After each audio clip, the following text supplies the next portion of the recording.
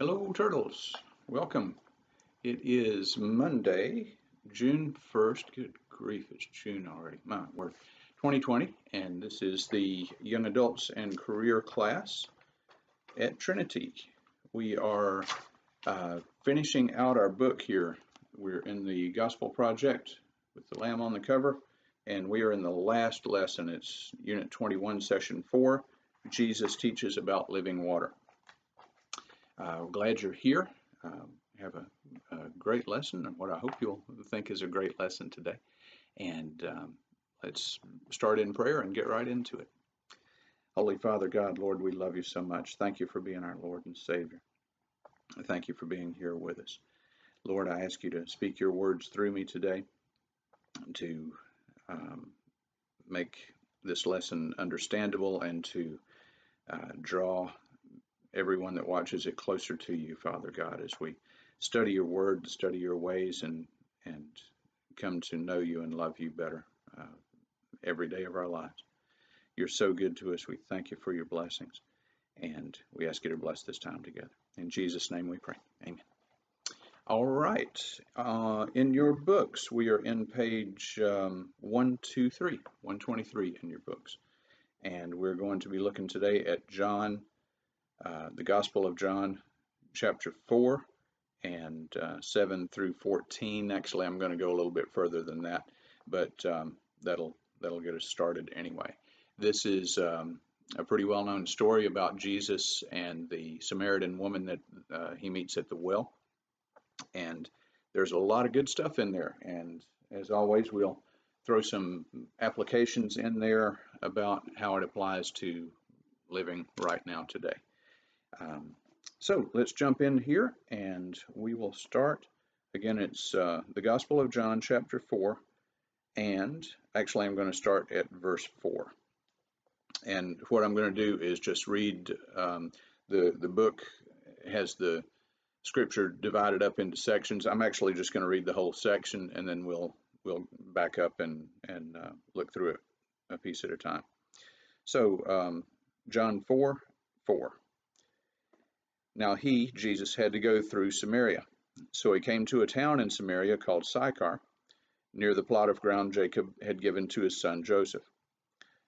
Jacob's well was there, and Jesus, tired as he was from the journey, sat down by the well. It was about the 6th hour. When a Samaritan woman came to draw water, Jesus said to her, "Will you give me a drink?" His disciples had gone into town to buy food.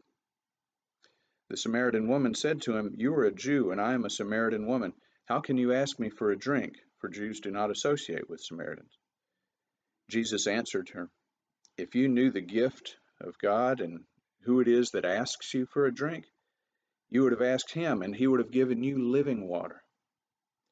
"Sir," the woman said, "you have nothing to draw with, and the well is deep. Where can you get this living water? Are you greater than our father Jacob, who gave us the well and drank from it himself, as did his sons and his flocks and his herds?" Jesus answered, "Everyone who drinks this water will be thirsty again, but whoever drinks the water I give will never thirst. Indeed, the water I give him will become in him a spring of water, welling up to eternal life." The woman said, "Sir, give me this water so I won't get thirsty and have to keep coming here to draw water." He told her, "Go, call your husband and come back." "I have no husband," she replied. Jesus said to her, "You are right when you say you have no husband. The fact is, you have had 5 husbands, and the man you have now is not your husband. What you have just said is quite true." "Sir," the woman said, "I can see you are a prophet. Our fathers worshipped on this mountain, but you Jews claim that the place where we must worship is in Jerusalem." Jesus declared, "Believe me, woman, a time is coming when you will worship the Father neither on this mountain nor in Jerusalem.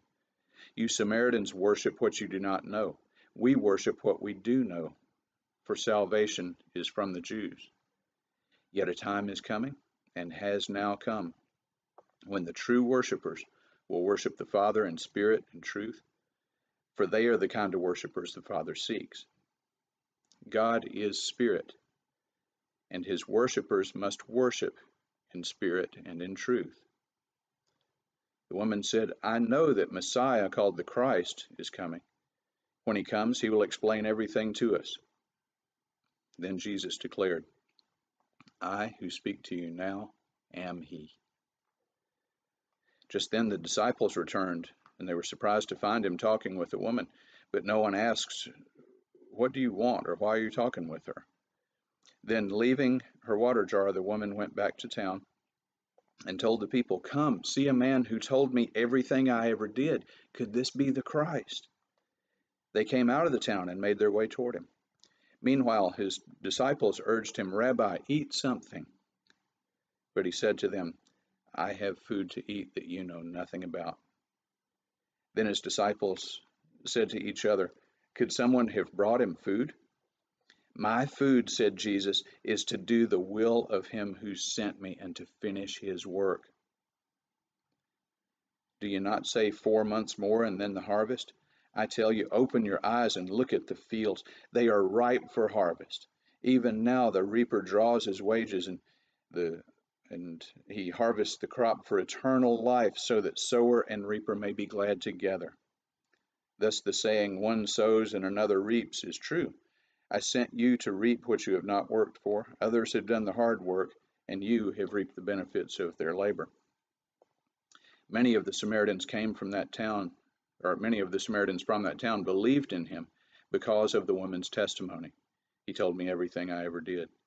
So when the Samaritans came to him, they urged him to stay with them. And he stayed 2 days, and because of his words, many more became believers. They said to the woman, we no longer believe just because of what you said. Now we have heard for ourselves, and we know this man really is the Savior of the world. Okay, so that's our scripture. Now let's back up and go through it. There's one thing I want to make a note of here before we get started for real, and that is, I think, it's just my opinion, but I think that we just saw in that scripture Jesus having the time of his life. I think he was having a ball. He was in the center of his mission in this scripture. I'm a drummer, right? And the hardest thing for a drummer, at least the hardest thing for me, is to stay in the center of the beat. It's easy to lag the beat and be a little bit behind, just to not enough to throw everything off, but just a little bit behind the beat. Or it's hard, it's especially easy for me to push the beat a little bit. I always tend to go too fast.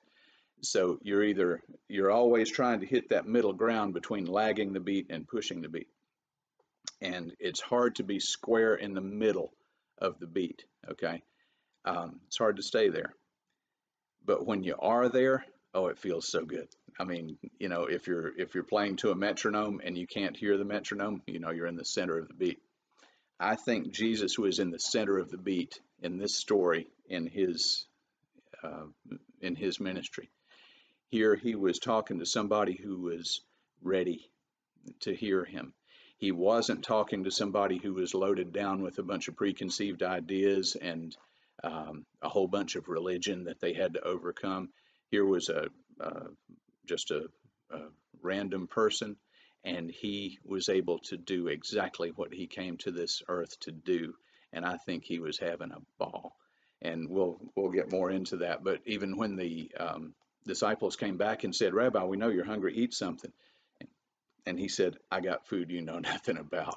I think he was having a blast. So, and my food, what was it? My food is to do the will of him who sent me. And he was in the middle of the beat. He was exactly in his element at that time. So I enjoy that story just because it's good to see Jesus having fun. Nobody picking on him. You know, he's doing what he's supposed to do, and it's going well. Anyway, okay, so let's back up for a minute and do a little bit of background here. Specifically, the background I'm talking about is, what's the big deal with Samaritans? You heard about the Good Samaritan. You've heard about and this thing here in verse 9, it says, "For Jews do not associate with Samaritans." Okay, So I went back and did some research on that because I knew that was the case. I knew they didn't get along. What I didn't know was why. So went back and did a little research on it. And here's the deal. When Israel split back in, what was that, 9 something BC, I think 900 and some odd BC, just after the death of Solomon, um, the kingdom split, and let me get this straight now. The northern kingdom retained the name of Israel, and 10 of the 12 Jewish tribes stayed in the north in Israel. The southern kingdom became known as Judah. That was the southern part, and only 2 tribes, Judah and Benjamin, went down south.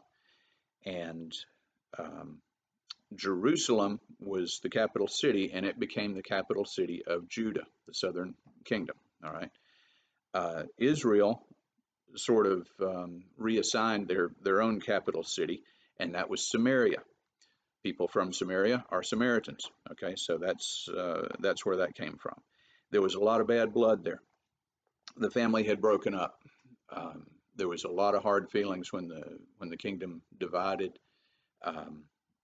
And there was a lot of bad blood there. Then some years later, Israel was attacked by the Assyrians. The Assyrians sacked the place, just took it over. And with Samaria being the big city and the capital city, the Assyrians came in and they took the leaders. They took the wealthy, they took the educated, they took the leaders, and they just herded them out of town. They got them out and they scattered them all over. They scattered them far and wide, so it would be much, much harder for them to reorganize. Okay, they left the regular people alone because they didn't perceive them as being a threat to their control. But the leaders, the elites, they scattered them to the far reaches. So, and it was pretty effective. They also brought their own pagan religion with them when they came, and although it was still a majority Israelite town, Samaria was, there obviously was a lot of influence of the pagan religions. And what ended up happening over time was that there was a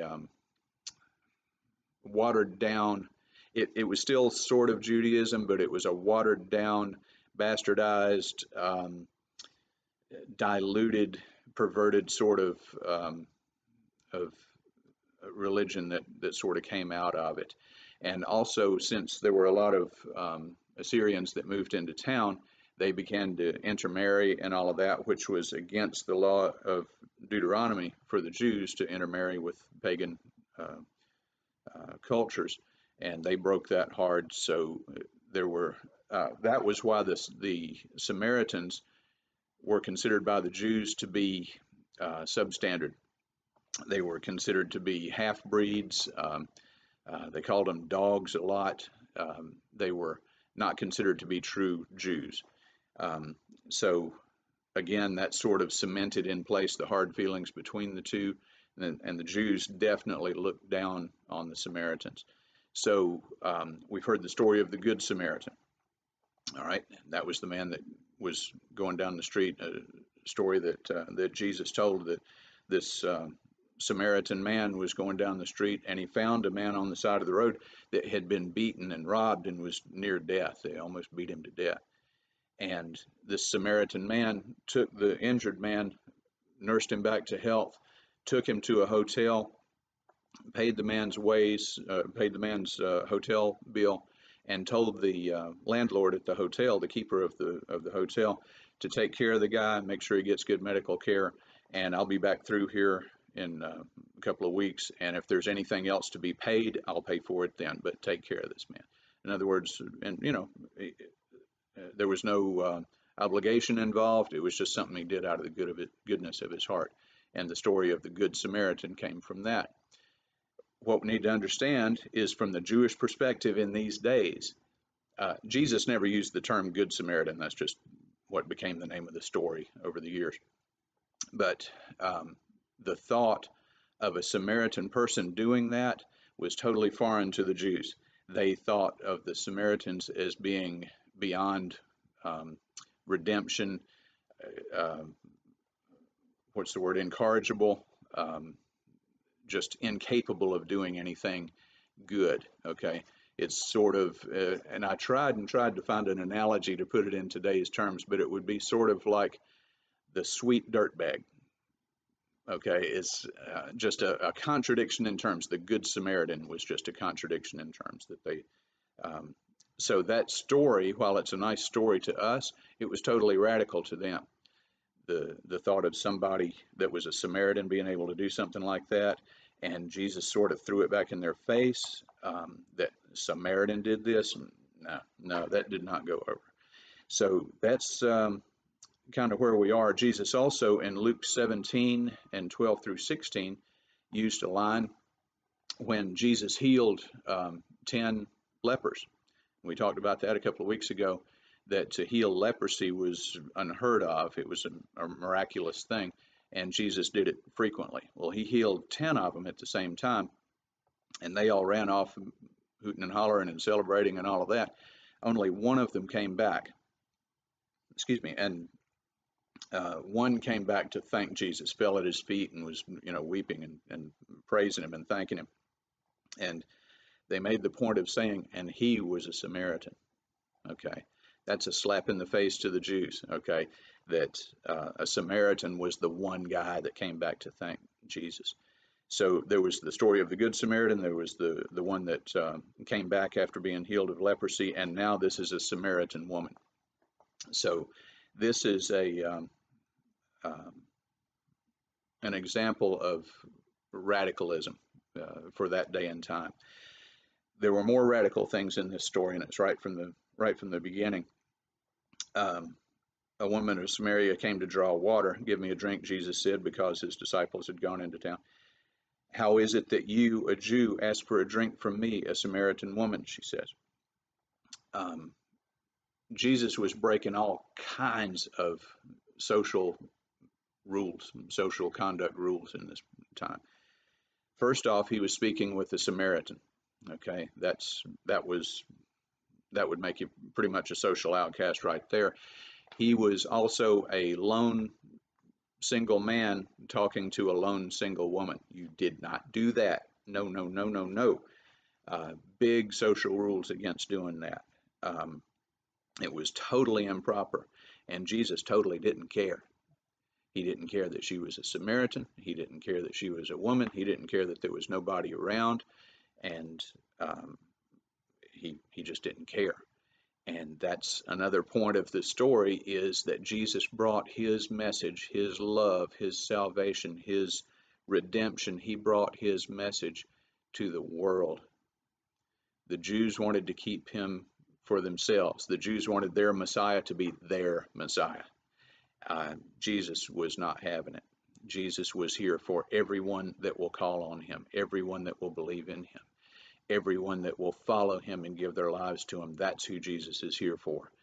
And whether you're Jew, Gentile, Samaritan, mobster, drunk, prostitute, whoever you are, Jesus doesn't care. All right? You're a human being. You are created in the image of God, and Jesus came for you. All right? It's not about who you are. It's not about, are you a Samaritan? Are you a dirtbag? Are you lower than? Or are you elite? Are you rich? Are you self-sufficient? Are you self-made? We love that in America, the self-made man. Are you a self-made person? Jesus doesn't care. He came for you too. All right. So whether you think you need him or whether you think you don't, Jesus came for you. This Samaritan woman was in need. She was an, only word I can think of is incomplete. She was an incomplete woman that had need of something. So are we.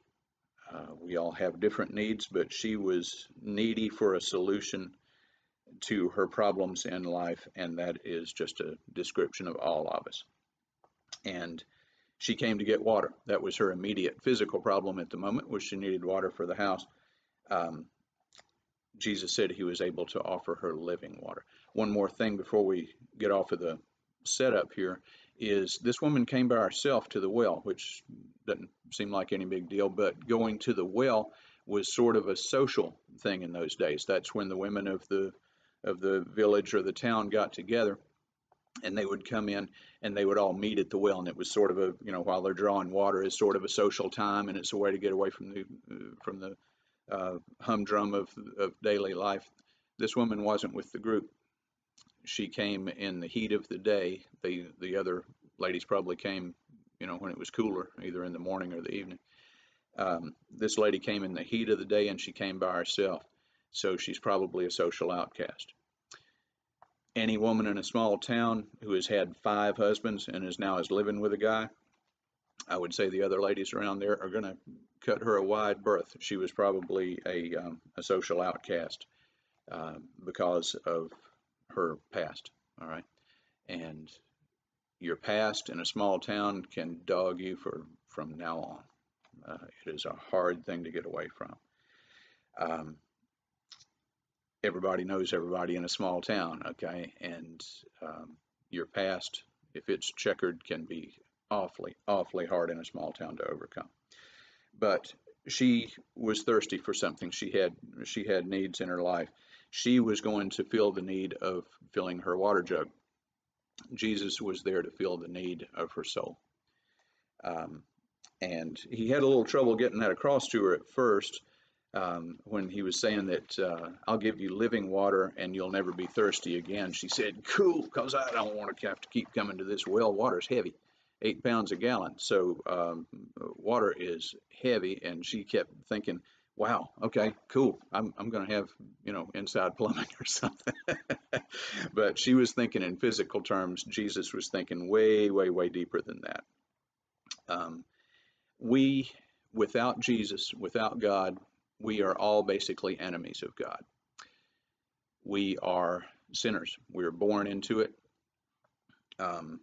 Human nature, even if you're born as the sweetest, lovingest person in the world, human nature will overcome you eventually, and you become a sinner just like everybody else. The good news for us is that God loves his enemies, and he is always working toward reconciling with us, okay? He made a way, I'm reading from the book here, he made a way for us to receive the living water that we so desperately need, the gift of the Holy Spirit who grants eternal life to those in whom he dwells. Jesus made this gift possible for us by his death on the cross in our place. And we'll get more into that as we go along. But Jesus was addressing the needs of this woman's soul. And she finally got it. She started catching on here eventually. But basically what Jesus was doing here, if you look for I was sort of looking for the common thread, the thing that runs all the way through this story, and there is one. And basically what it comes down to is Jesus was putting feet to the commandment. He was putting reality to the commandments of Matthew 5:44, which is to love your enemies and love those who persecute you, okay? He was talking to an enemy of the Jewish people, the Samaritan, and he showed her the unconditional love that God is so good at showing, okay? He was living out, he was giving us a picture of what it looks like to love your enemies. And I'm going to read this out of the book here, but this is a cool story that I'd never heard of. And it is slightly incomplete, so if you are looking in the book, I'm going to add a couple of lines to it because I've researched the story further, and they left out what I think is a pretty good part. So in the early days of the American Revolution, there lived at Ephrata, I'm not sure how you pronounce that. Anyway, it's a town in Pennsylvania. There was in that town a Baptist pastor by the name of Peter Miller, who enjoyed the friendship of General George Washington. Wasn't president yet, he was general. Also residing in that town was Michael Whitman, an evil-minded sort who did all in his power to abuse and oppose the pastor. One day, Michael Whitman was arrested for treason. Treason's a big deal. They shoot you dead for that. One day, Michael Whitman was arrested for treason and sentenced to death. Pastor Miller, traveling 70 miles on foot, walked to Philadelphia to plead for Whitman's life. When admitted into Washington's presence, Pastor Miller at once begged for the life of the traitor. "No, Peter," said Washington, "I cannot grant you the life of your friend." "My friend?" exclaimed the preacher. "He is the bitterest enemy I have." "What?" cried Washington. "You walked 70 miles to save the life of an enemy? That puts the matter in a different light. I will grant the pardon." And he did. Peter Miller took Michael Whitman from the very shadow of death and returned him, no longer an enemy, but a friend, to Ephrata. And when Washington asked him why, this is what I looked up later, when Washington asked him why he did it, why would you walk for days to save the life of your biggest enemy, your worst enemy? His answer was pretty cool. He said, "I did it because Jesus did as much for me." We are all enemies of Jesus in our natural state. We are all enemies of God, enemies of Jesus in our natural state. But Jesus lives out the commandment of love your enemies, and that's what he's best at. So another thing to keep in mind here, the Jews and the Samaritans were expecting the arrival of a prophet who would be like Moses and answer all their questions, especially about who is correct in their worship war. They had different ideas about how to worship. There's something here that hit me that I want to make plain. Jesus was living in a divided kingdom. It was Israel on the north, Judah on the south. Jesus was the Lion of Judah, right? You've heard Jesus referred to as that. It was a divided kingdom. It was a divided religion. The Jews had been scattered, and they had pagan culture infiltrate their population. There were divisions all over the place. The kingdom was divided. The religion was divided. The culture was divided. Sound familiar? Can we apply that to today? That there was a lot of division. There were a lot of different ideas about what was right. People were mad at one another. People didn't want to hear the other one's opinions. Everybody was sealed into their rightness of what they think is right. Division always makes us weaker, whether as believers or as nations, as a church, as believers. Division always makes us weaker, and there's something that it's the easiest thing in the world to fall into, and it is the most dangerous. And that is that right now, today, in the body of Christ, we have strong divisions. There are people that have destroyed friendships, destroyed relationships over things that, not to step on anybody's toes, but it just flat doesn't matter. What kind of music do you play? Do you like drums and guitar and bass, or do you like organ and piano and traditional hymns? That is no reason to break up a church. We have things that just don't matter, that people get all wrapped around the axle about. And okay, if you want to argue about them later, argue about them later. But right now, in this culture, in today's society, we have bigger things to worry about. We have got to come together with our Christian friends, neighbors, brothers, and sisters. We have got to. Because what made it so easy for the Assyrians to overtake Israel? Because half the country was gone. The other half of the country wasn't even in the fight. Okay? Divided made them weak. And that's the way it goes. Talked a couple of weeks ago, I was telling you about Andy Andrews, one of my favorite authors, and he's a historian along with several other of his talents, but he tells the story of Joshua Chamberlain. And this one guy, it's a great story, but this one guy was credited with winning the Battle of Gettysburg for the Union Army in the Civil War. He certainly didn't do it by himself, but he made one decision that turned the tide of that battle, and the Union won and eventually won the war. A lot of historians believe that if the South would have won the Battle of Gettysburg, they would have won the war. It would have been over in a few months, and the South would have won. There would have been two countries. There would have been the United States of America and the Confederate States of America. And these people also are of the opinion that if the country had divided once, it was probably going to be divided again. And their best estimate is that it's kind of a broad estimate, it's just somebody's opinion, but their best estimate is that right now today, if the South would have won the Civil War, the United States, what we consider the United States, the contiguous United States, would be somewhere between 2 and 9 individual countries. In other words, it wouldn't look like the United States, it would look much more like Europe with a bunch of small countries on one landmass. If that had happened when World War II came along, there would not have been a country big enough, strong enough, rich enough, populous enough to take on a battle of two fronts on different sides of the world at the same time.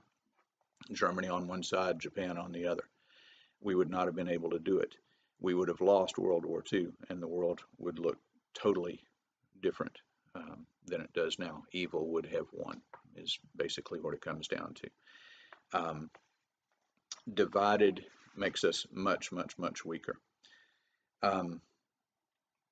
So we'll get off of that, but that's a main carry away from this. Oh, and there's another little story. Let me throw this one out real quick. Quick story, and I heard it on the radio driving down the road one day, so I don't know how to give it credit. But it was the story of Russia in 1916, 1917, just before the Russian Revolution.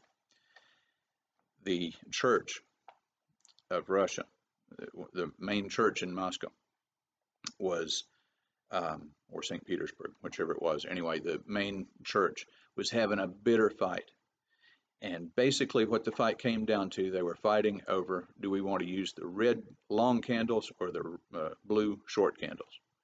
And the church was in an uproar about it, over what size and color of candles to use in the service. And they were having a bitter fight. People were leaving the church, yada, yada, yada, the whole deal. Down the street at that time, literally down the street, a couple of blocks down the street, the Bolsheviks were plotting the overthrow of the Russian government. They were organized. They were of one accord, and they took over Russia. And Vladimir Lenin was their leader.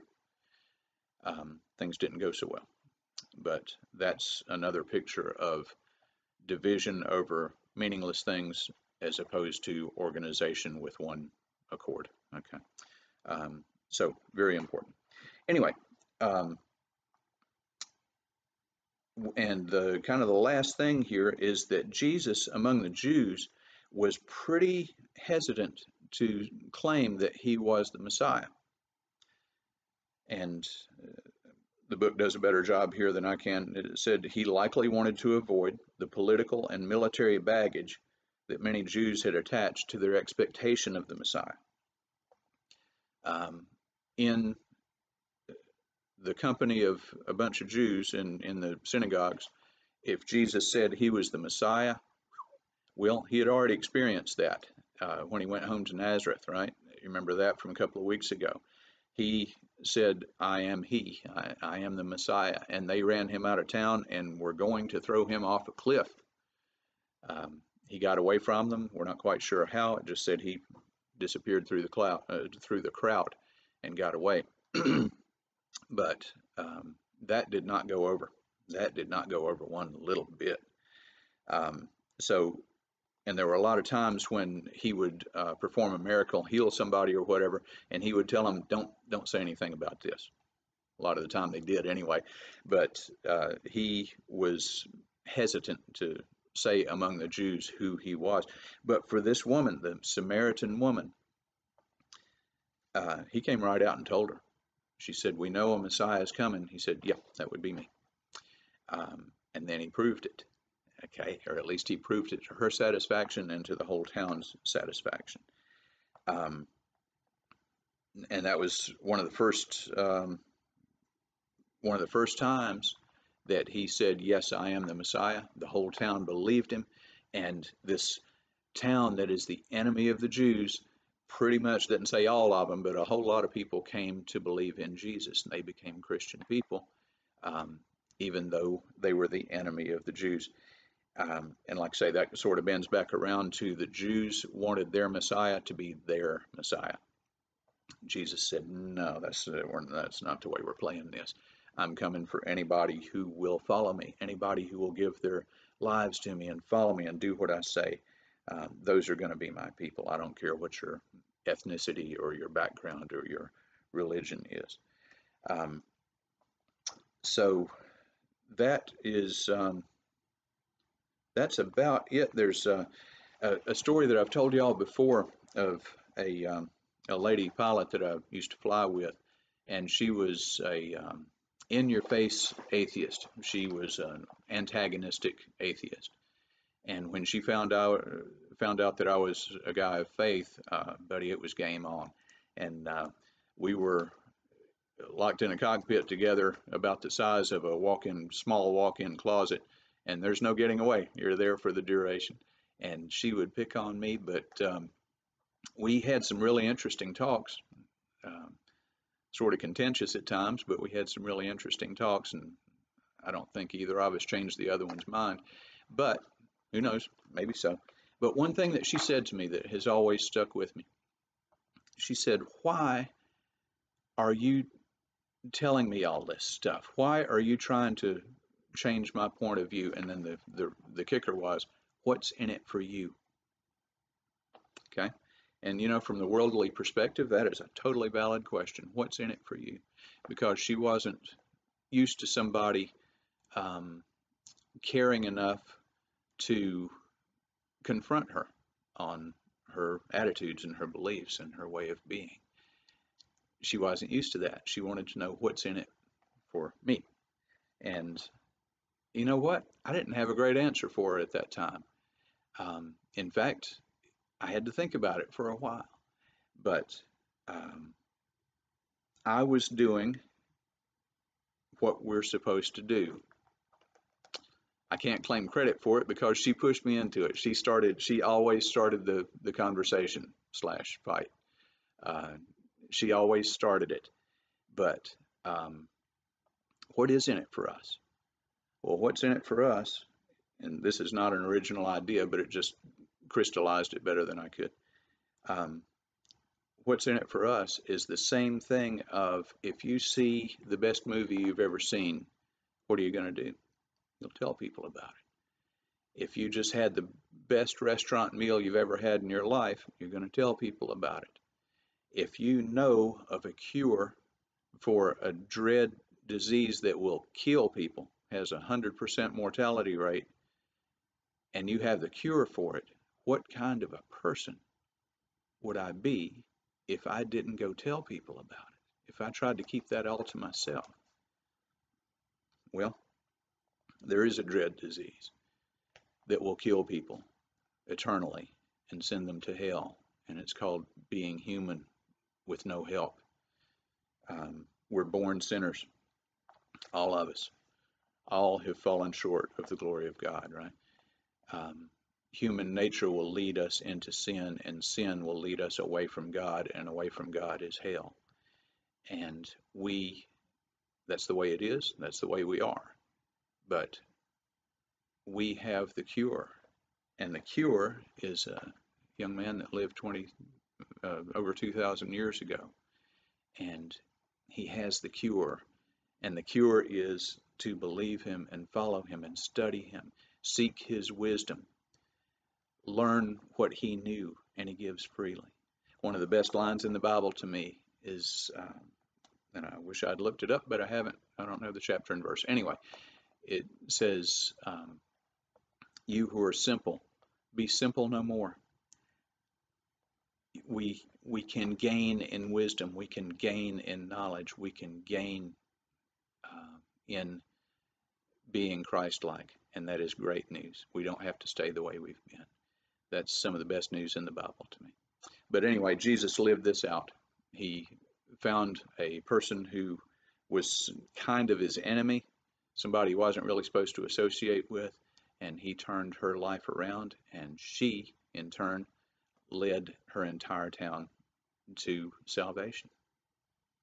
A day doesn't get any better than that. That's what it's all about. That's what we're here for. That's what Jesus wants us to do, and he just showed us how to do it. So study this lesson well, and it will not always work. Remember what he tried in Nazareth, in his hometown. That didn't go over big at all. But here, among people that were just as needy, it went over great. He had a great day that day, and it's fun to watch Jesus having a wonderful day. I wish you a wonderful day. I hope you have a great time. Thank you for taking your time to come here and listen. I hope you got something out of it. I certainly did in studying for it. So let's finish in prayer, and we'll head on our way. Holy Father God, Lord, we love you. Thank you for this lesson. Thank you for the example that Jesus gave with the Samaritan woman at the well. It's a beautiful story, Father. It speaks to us, and it speaks to who we are, and it speaks to who we want to become. And it's a beautiful story of reconciliation. It's a beautiful story of a person being saved after a terrible background. It's a wonderful story, and we thank you for it, Father. We thank you for offering to give us your wisdom. Your word says that if anyone lacks wisdom, ask God, and he gives freely and without finding fault. Oh, what a wonderful line. Thank you, Father. Thank you for that. Lord, as we go off and do our week's work here today, Father, we ask you to be with us. We ask you to make us effective and successful in your kingdom, to show us how to do what Jesus did and live the way Jesus lived, and draw us closer to you every day. And Holy Lord, let the world be our mission field, and again, make us successful, make us effective in your kingdom. And in the meantime, provide for us, protect us, and bring us back here safely again next week. We love you, Father. In Jesus' holy name we pray. Amen. Guys, thank you again for coming. We love you. We appreciate you being here.